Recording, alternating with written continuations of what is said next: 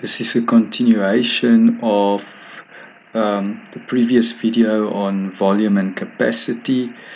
This forms part of the topic of surface area and volume of 3D objects.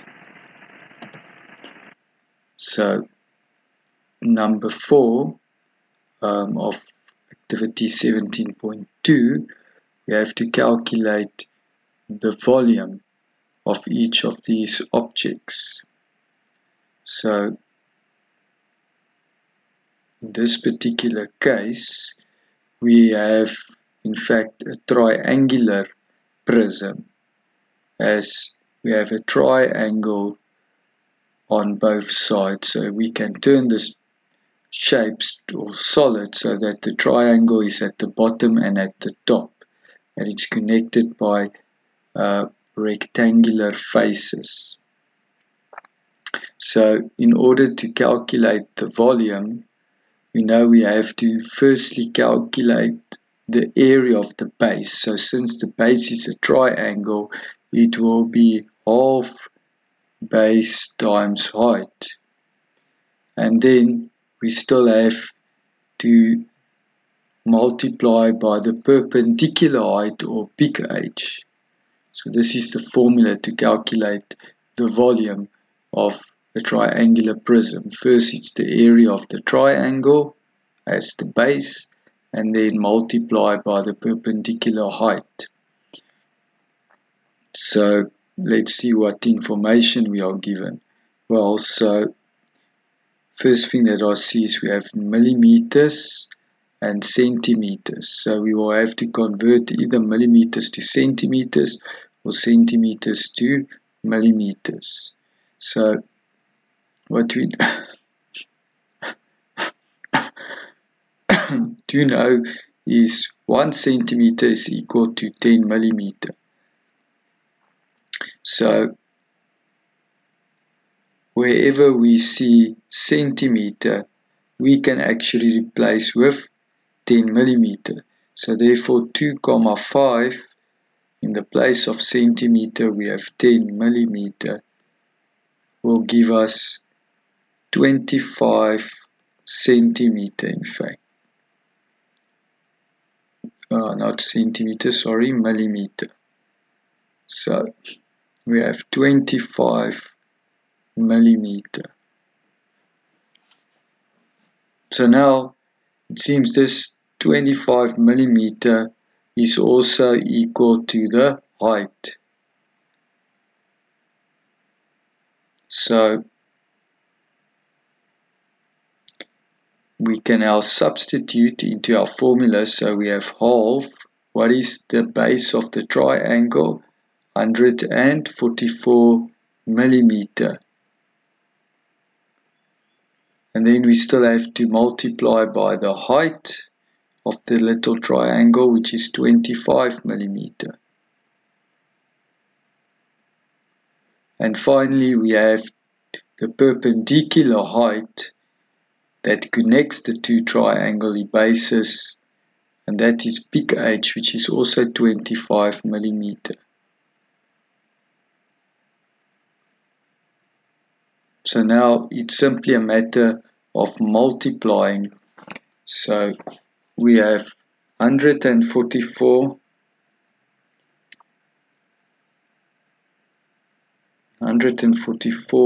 times 0.5, or a half, times 25 times 25, which will result in 45,000, and millimeter times millimeter times millimeter is millimeter to the power 3. So it's 45,000 cube millimeters.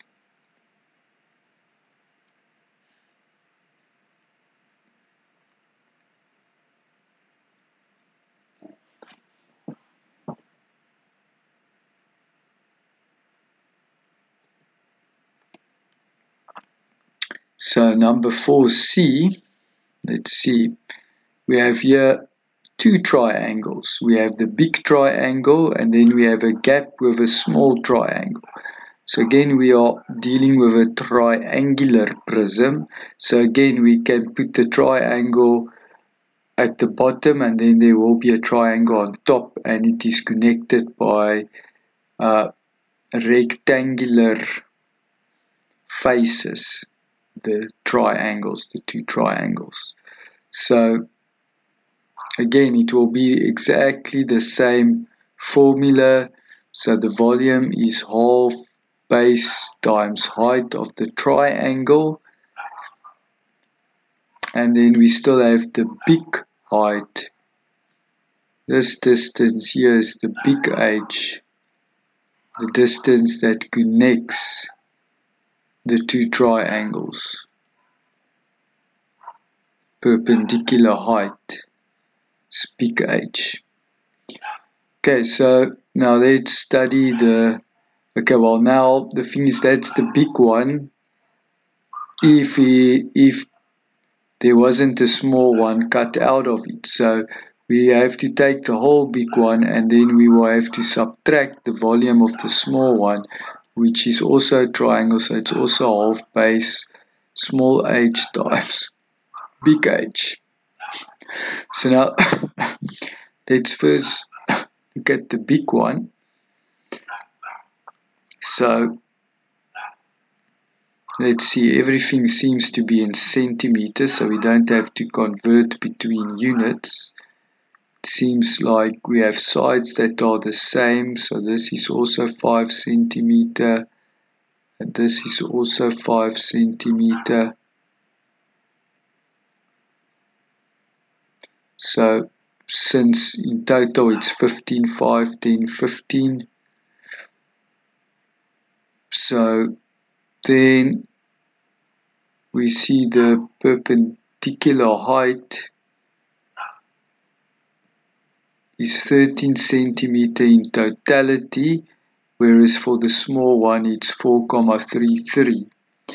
Okay, so let's first look at the big one. So the base is the 15 centimeter. So in the place of B for base we have 15 centimeter. The height of the big triangle, the perpendicular height that meets at a 90 degree with the base, is 13 centimeter.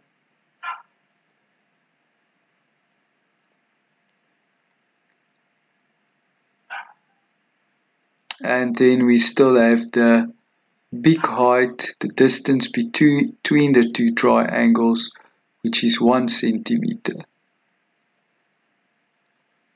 And now we can subtract the small triangle.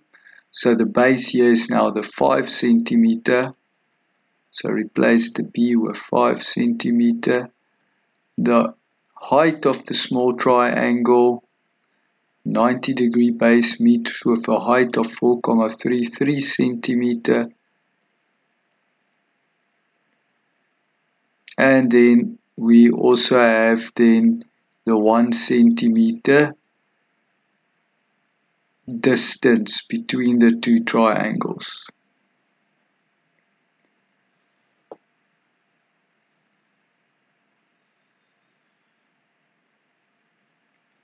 So yeah, here we have the 1 centimeters.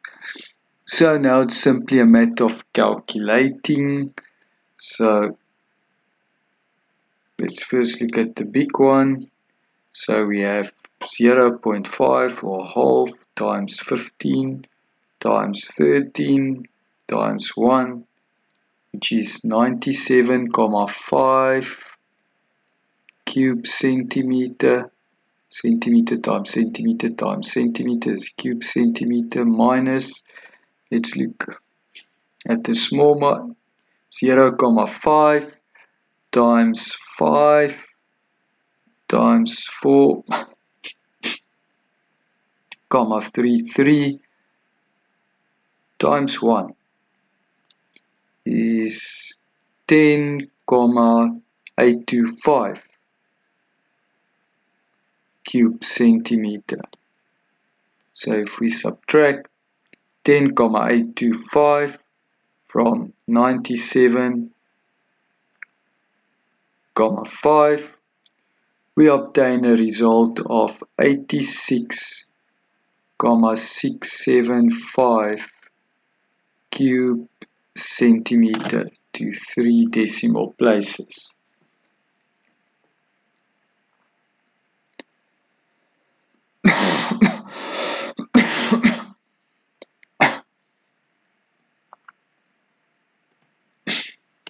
Let's look at number 5.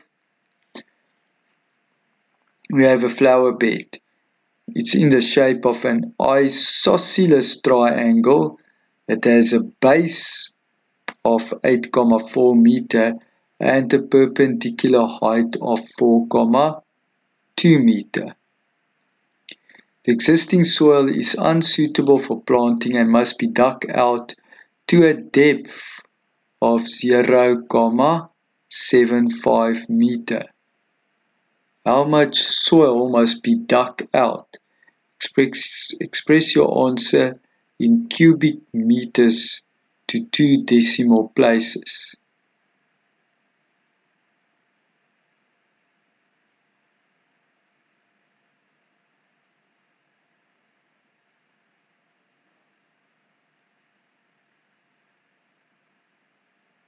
Okay, so we basically know that the volume is equal to the area. In this case, we have a triangular area, or triangular shape rather, which we know the base, well, it's a triangular prism, so the base of is a triangle. So the base, we want the area of the base, which is half base times height, times the big height.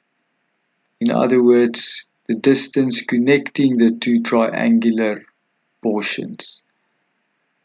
So, therefore, we can now substitute. So we have half in the place of the base. We have 8,4 meter. In the place of the small h, we have 4,2 meter. And now we have a 0,75 big H. So it's simply a matter of multiplying these three. So 0,5 or half times 8,4 times 4,2 times 0,75 results into 13,23 cube meter.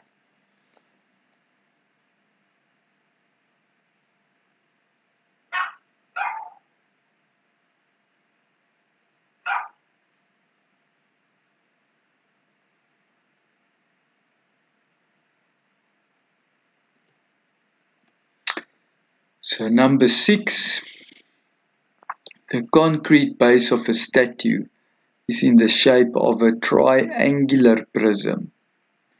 The base of the triangle is 1,5 meter and the perpendicular height of the triangle is 0,8 meter. The height of the prism is 0,75 meter.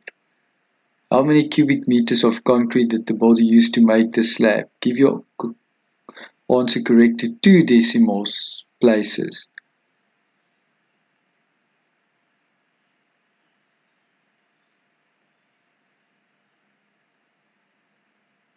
So this is again fairly straightforward. It's just in word format, but basically they give you all the information. We know it's triangular prism, so the base is a triangle. We calculate firstly the area of the base, which is half base times small h for the triangle. Then we still need the distance between the two triangles, which is big H. So now it's simply a matter of substitution. So the base is 1,5 meter. Small height is 0,8 meter. And the big height is 0,75 meter. Then it's a matter of using the calculator to multiply. So it's 0,5 times 1,5 times 0,8 times 0,75, which results in 0,45 meter times meter times meter is cube meter. And it is in fact in 2 decimal places.